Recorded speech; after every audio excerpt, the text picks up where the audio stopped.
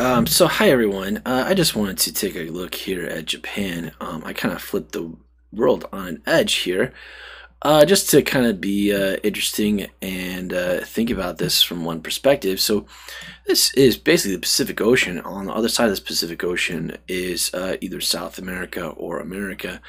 But the end of all Eastern civilization really is Japan here, or it's a little tip of Russia. But in terms of a lot of things, Japan is extremely important. And also, I often joke with a lot of my friends. I'm like, hey, man, Japan is cooler than California. And in some ways, about the same size, too. Just a lot of really cool, interesting areas here in Japan. Now, you can see this is kind of another part of Asia, mainly the Philippines and Indonesia and all this. And that's also very awesome. And I'm working on for many months, I've been working on a study about this, but we're going to kind of focus on Japan here.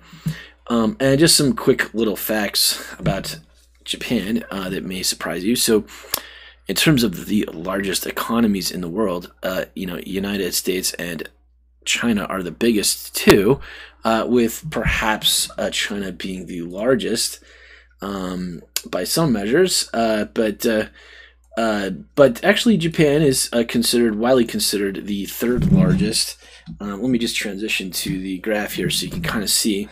So basically, United States by total wealth, and then China, and then Japan here. So obviously, something's going on in Japan that we need to study. So that's kind of the economics here of Japan. We're going to go through as much as we can today about Japan. So perhaps the more traditional view of Japan is this one. And this is kind of at the top here of Asia. So there's kind of this diamond shaped here in the ocean, but basically you got Taiwan. Most of the people in the world live here in China and also in this valley in India. But Japan is kind of a curious country because it's up here in the northern part, kind of away from the rest of most of Asia. So, you might say the center of Asia is kind of this Indochina area, and then all these other islands. So, and it's actually kind of a cohesive bunch of island. It's basically an island here, a little bit different than Philippines and the rest of the area. But you can kind of start to see basically the details here about Japan. So if you look at the total wealth in Japan, you can see they're right here. They're kind of in this group. So here's United States and China, and then this is in trillions, and that's the size, I think, per year of their economy, right? So basically, you kind of have these other Europeans and even India here. So basically, even on another level than a lot of countries, and some of these countries have a lot more land mass than Japan, certainly. But so basically, one of the reasons is that as you look at this, Japan is just a really kind of shaped like California in some ways, kind of the opposite, going the opposite direction. But kind of a interesting country here. So what I want to do is add a couple things to this map so you can kind of start to see what's going on. So for me personally, I really like this climate classification map. It just really helps me understand a lot about similar areas in terms of the climate. So, if you're going to travel to some place and you travel to another place in a similar area, you basically know that the climate's going to be similar. So this is climate map, and then there's a population map. So this one kind of wasn't good enough for me. This area, I kind of dimmed it a little bit. But if I add the streetlight map on top of that, you start to see in detail where people are really living. So these white areas, it just doesn't give you enough resolution, unfortunately, on this map. And it took a while to get this all going, but basically you can add this all to Google Earth. You can look up GeoTIFFs, or you can just look up these names here. Basically that gives you an idea. So What you saw up here was Tokyo, and then the other major city in Japan, Osaka, down here, kind of southern Japan. So there's definitely a difference between northern Japan and southern Japan. Can kind of tell that with the climate. It gets pretty cold up here in far north Japan. And there's some mountainous areas here, and then there's basically southern Japan here. But that's at least from the climate perspective. So this is primarily a discussion on the economics in Japan, and I like this to get started. Just kind of seeing, so you can see the economy is heavily dependent on vehicles. So I'm going to try to go through all the top companies in Japan here, but basically it's heavily dependent on essentially shipping, right? Making ships and vehicles. So you'll see that the car companies are the biggest. So, and then there's industrial machinery, and it's really kind of surprising. A lot of big machines are made there, and then they have a pretty sizable iron industry, plastics, and electronics. So, the surprising thing is actually there's not a huge amount of electronics, proportionally speaking, to say, for example, South Korea, and quite a lot of tourism, right? So that's a good 15% or so of the economy. This is on their money that they make. So imports is a little different. I'll just do this quickly here so you can see, but you can see that importing a lot of energy here. They have unspecified and a lot of food. So that's kind of a shocker. But anyway, so this is their export map. I hope not, it's their import map. So here's their export map. And here you are with Japan, and interestingly, they export a lot to South Korea and India, but they actually export more to India than they do to China, right? And you can even see Japan is working pretty heavily here with Europe, Turkey, even a little pockets in Africa, and of course the United States. So this is really detailed, and you'd have to study it carefully. Obviously, Taiwan and South Korea may be a first step to really understand. You can click on this and see the total 22 billion for South Korea and about 20 billion for Taiwan. So similarly, and then if you want to compare it with India, you can see about 6 billion and so on. And then United States with 70 billion. So kind of giving you a relative size of what's going on with their exports.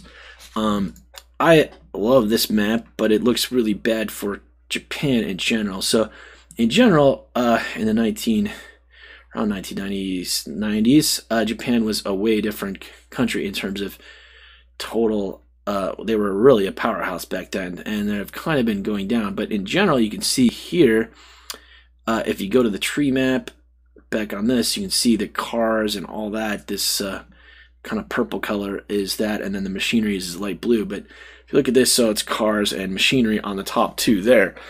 And you can see these little blips. Certainly, cars is still a big part of their economy. And over time, you can kind of see here, just as a segment. So vehicles for a long time have been, but a lot of this vehicle changes started around 2001.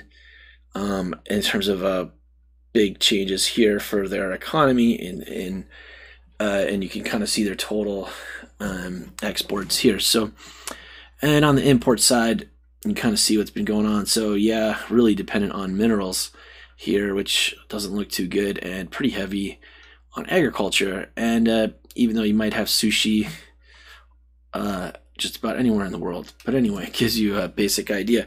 So we'll just go back to this export map, and I think that kind of gives you an overall perspective of what's going on in Japan. And I'll just switch back to the other map. So again, so we saw a lot of exports here going over to South Korea, perhaps through Busan down in the south here, or maybe even all the way around, and then you might even ship down through here and head up into Beijing, right? But there actually was surprisingly more, there's a lot more shipping going on to South Korea than there is to China for some reason.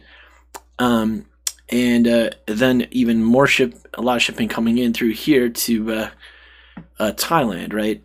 And then maybe even all the way around here past Singapore and over to India, or even up to here to Mumbai. So that's that. But actually, most of the shipping goes straight across here over to the United States of America, probably to Los Angeles, Port of Los Angeles, and this kind of thing. So, but basically, that's kind of a quick intro to everything here in Japan in terms of exports. So I found this particularly curious. We saw some data earlier that showed around 1990s there was some problems. But you can see just huge changes in Japan from the 1960s all the way to 1995. Just wow, right? Going from a billion-dollar economy to a almost $43 trillion. I think that is, no, whoa, this is not, okay, yeah, this is per capita, right?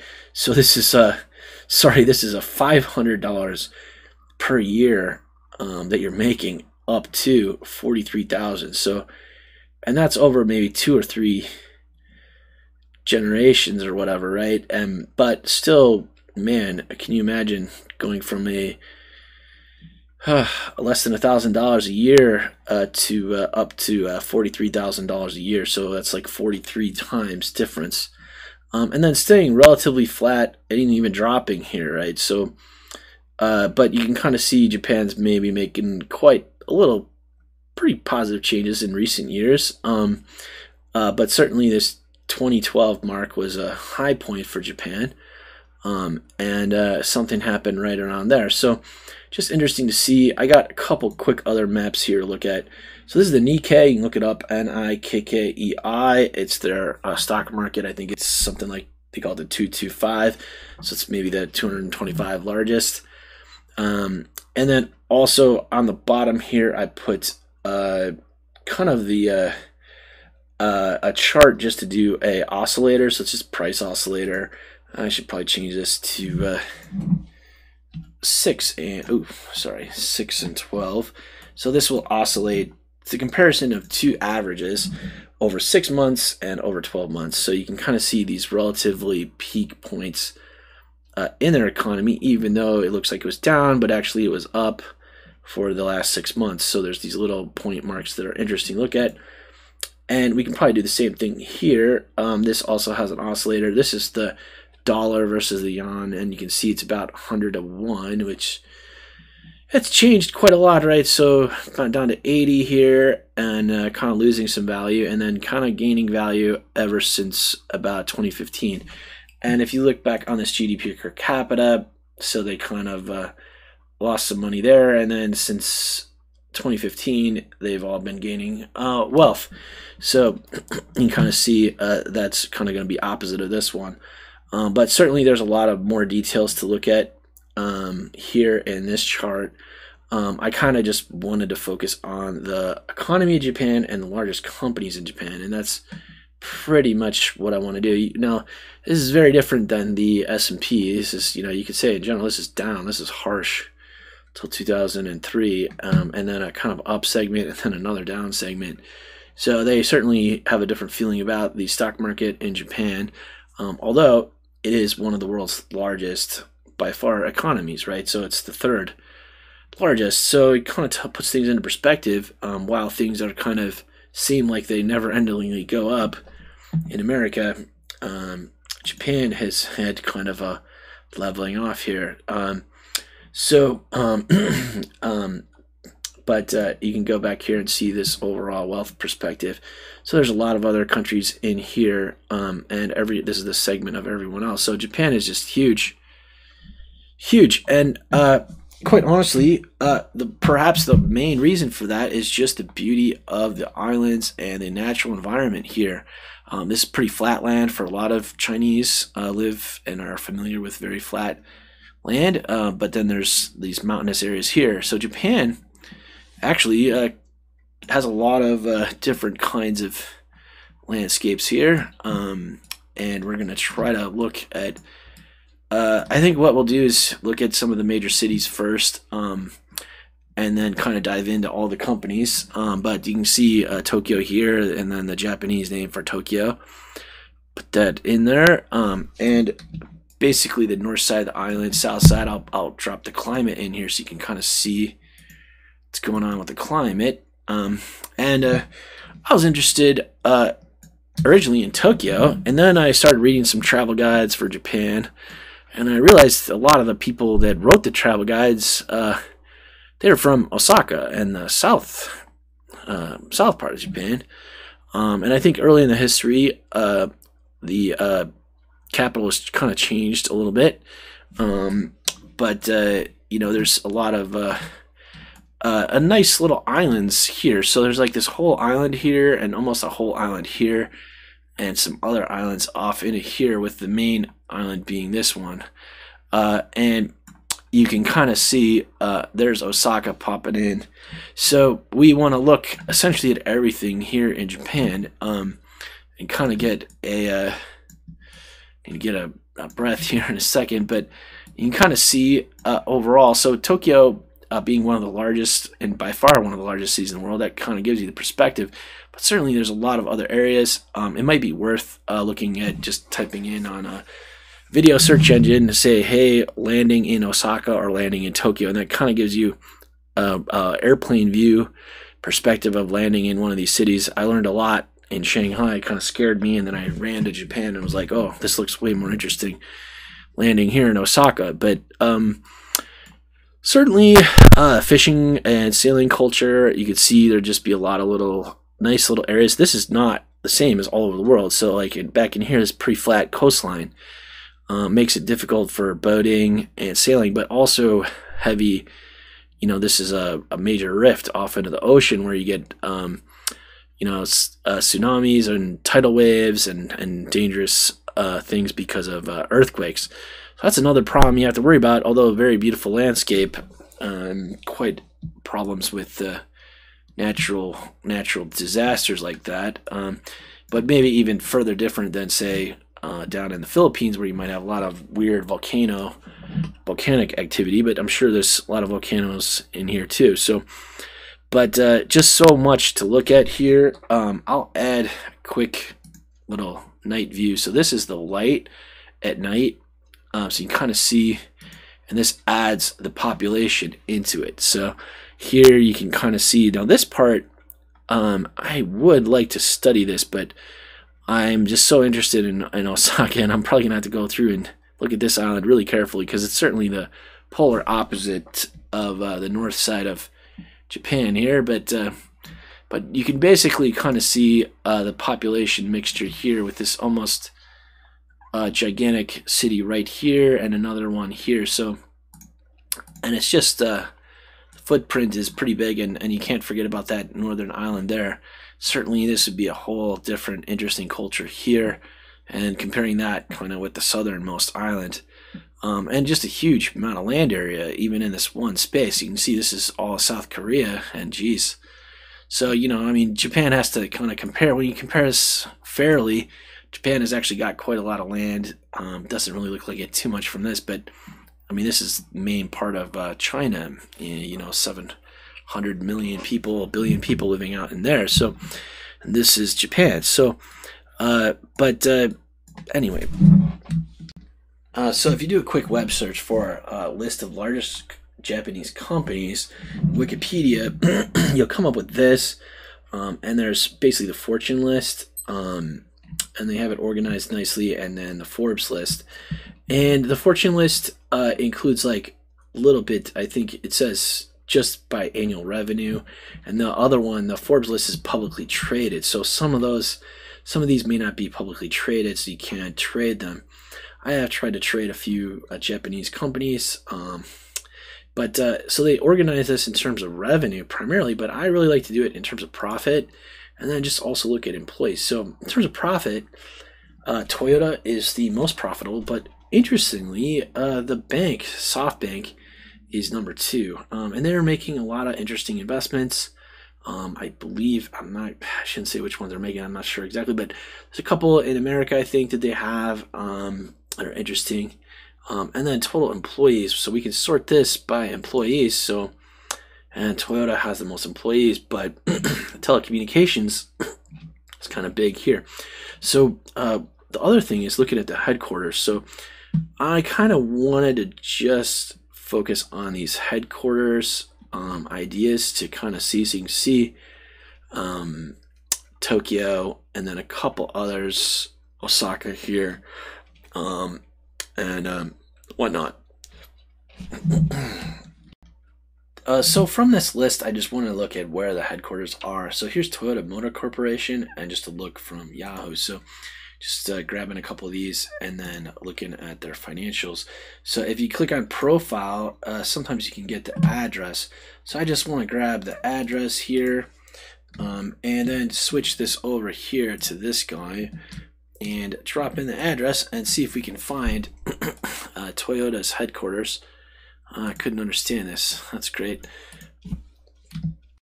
So for some reason the address didn't quite work out, so I had to do another search here, and just showed up with this address kind of on the edge of Tokyo.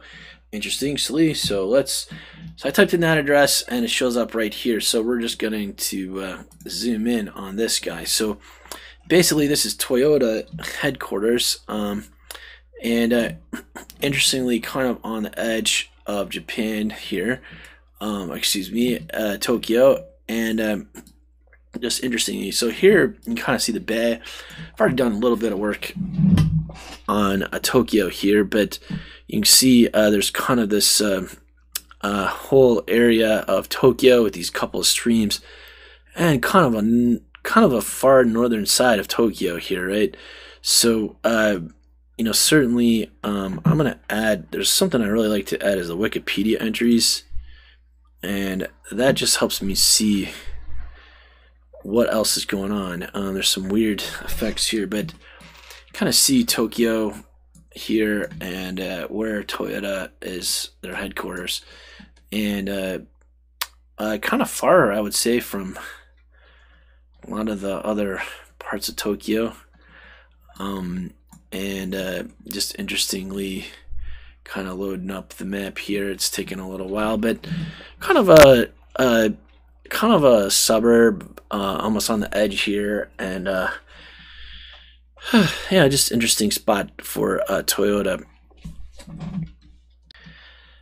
So it was worth just to kind of zoom in a little bit more here. I'm gonna make some big assumptions here, but so basically this is kind of the downtown area. I think even the city might even be called Aichi, Toyota Aichi. So it says, yeah, so there's kind of these factory buildings out here, and because Toyota is so big in Japan, it's highly likely that some of these are part of their factories. But it's kind of nice to see some really interesting farmland pretty close in here. Might have a nice feel just having a little farmland kind of by your city, but it's just, there's a lot of buildings trying to load up here, and you can kind of see what this might be like, a little river, and I'm already starting to feel like I'm in Japan or Japanese. But yeah, so here's the some kind of station, probably a train station of some sort. And then Toyota's building here, and you can kind of see all these other little spots in their city. And I think I kind of like this back perspective for some reason, just looking out into the rest of Tokyo. So we're kind of this area about in here would be the rest of Tokyo, and kind of a medium-sized, pretty big city here, but small enough to walk across pretty easily. Part of and then it's kind of nice to see these little parks here and stuff, but just interesting to see where Toyota is relative to the rest of this. And we'll just zoom way out. I'll flip this back around, and hopefully you're not too confused, but it does take some time to whoa, so I'm not even in Tokyo. Holy crease. Oh my gosh. So I really made a mistake. Wow, I was so confused. Alright, yeah, so Tokyo actually up here. Anyway, yeah, so this is like a whole nother city.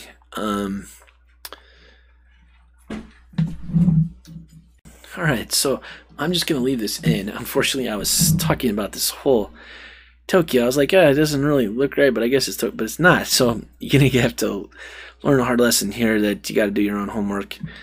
But basically, here we are on Tokyo, which sounds a lot like Toyota, but anyway, but basically here you are. So actually I wanted to really look at Osaka and all that anyway, so that's kind of good, a little bit closer to Osaka.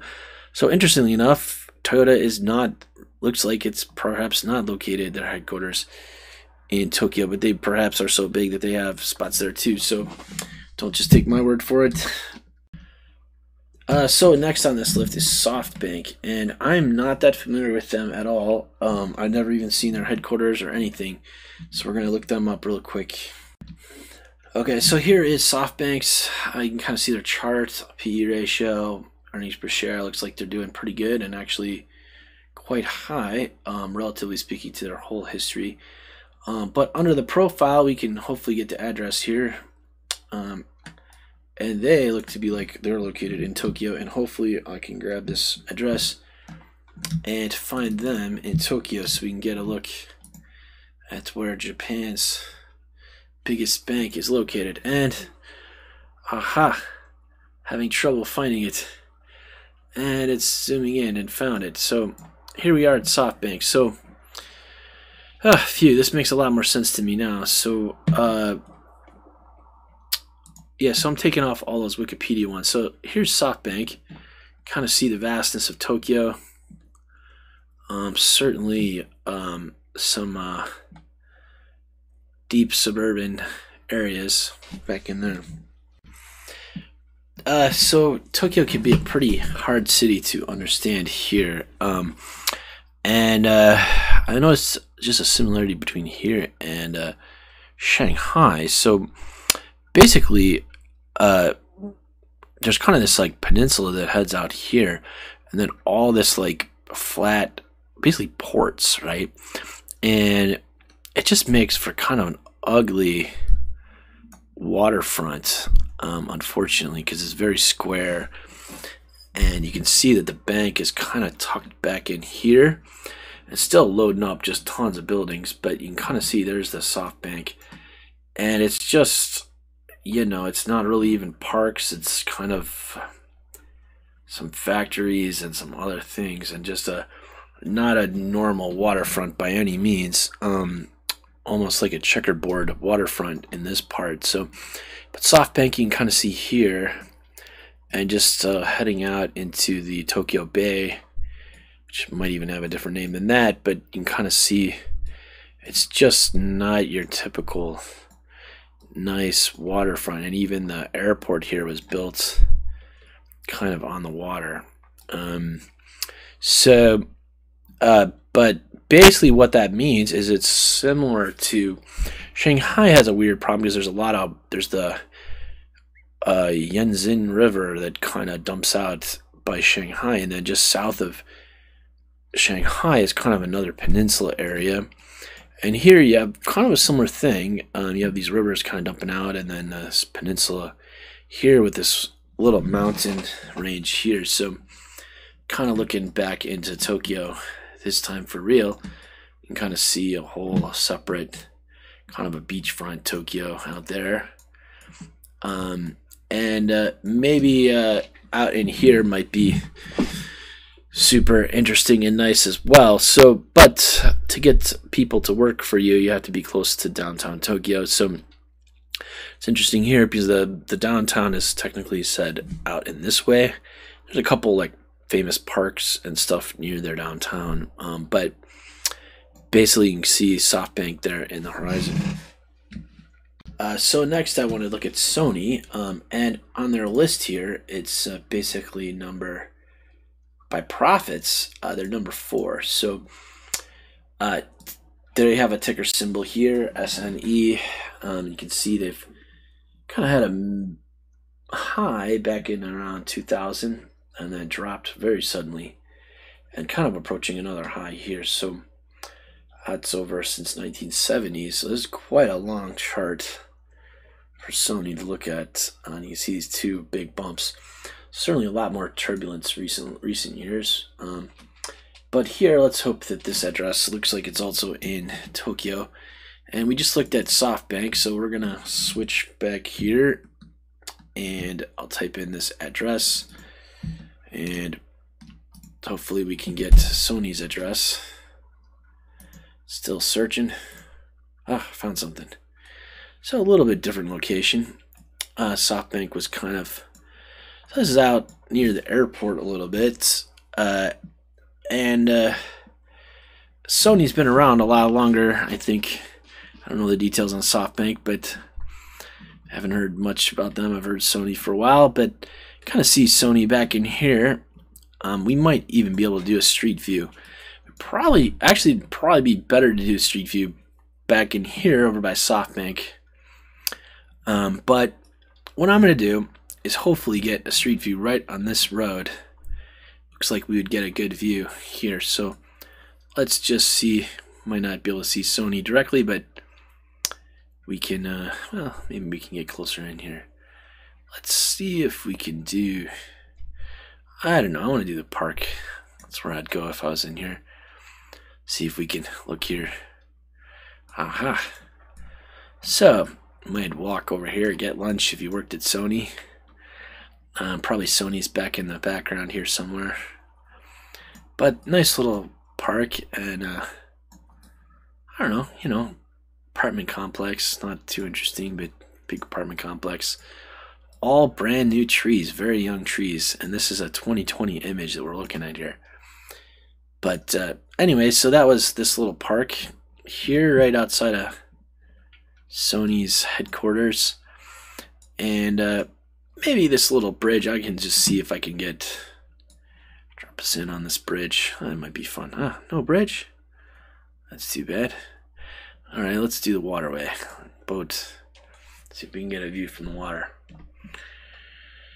And a view from the water here, and you can probably see that bridge. It doesn't look as interesting from the water, but you know, quite a number of buildings here. This is kind of the Sony area. I might special event and take a little boat ride in Tokyo. But anyway, so that was Sony, and then kind of comparing that to SoftBank. So they're the number 4 here in Japan.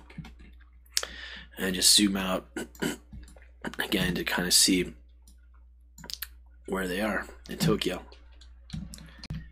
Now I kind of feel bad about this. I'm going to look at Toshiba here. I'm kind of just running down the list one by one, and kind of a little boring to do that way, but they are the largest ones in Japan. So another one is Toshiba, and they are traded as an OTC market company, so it's a little bit harder to trade them.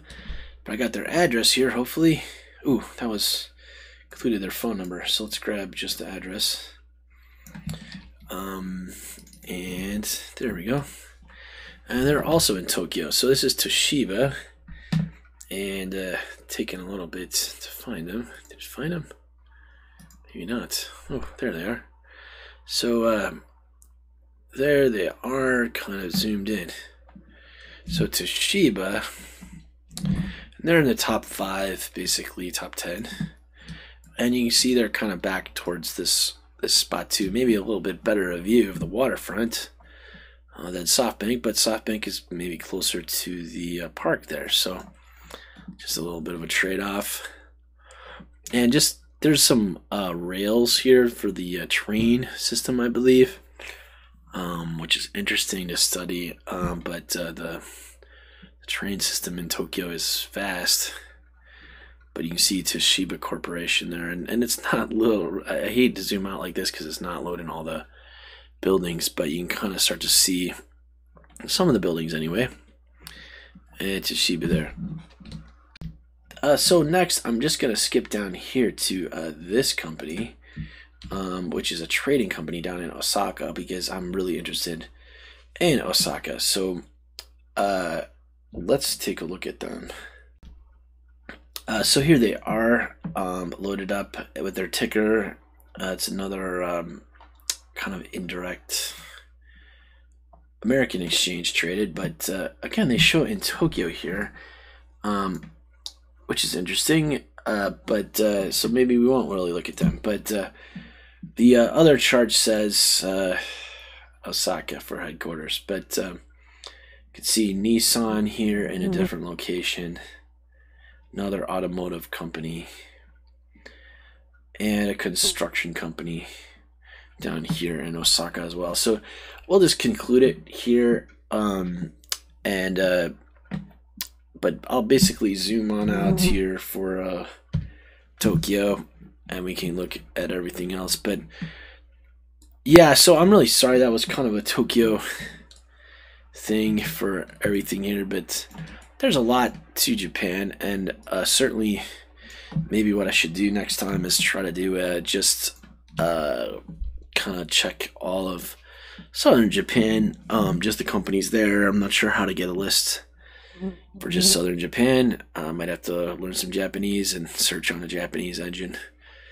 And then even kind of check on this north side, but certainly Tokyo was shown as a number of companies here all in Tokyo, so that might make it a little bit hard for Japan in general. Might be even a possibility to become a business person and just move businesses here out of Tokyo into other parts of Japan.